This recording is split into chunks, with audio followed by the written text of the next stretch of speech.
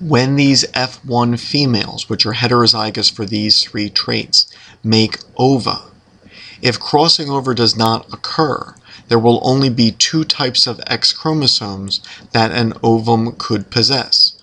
One half of the X chromosomes possess the wild type alleles for both for yellow, white, and miniature, and therefore any flies which receive this, which are male, will have this phenotype of being wild type for all three of these traits. They will have a tan body, red eyes, and normal length wings. Obviously, male flies have only one X chromosome that they receive from their mother.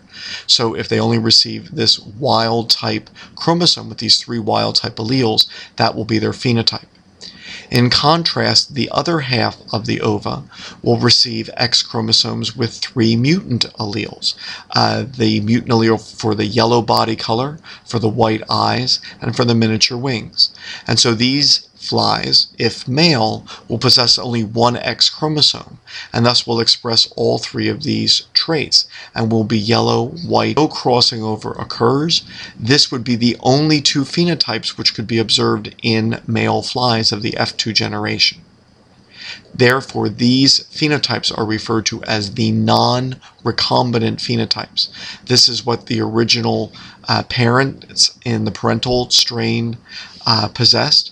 And so therefore, when these are passed down, all of these alleles still linked to each other. This is the non-recombinant condition.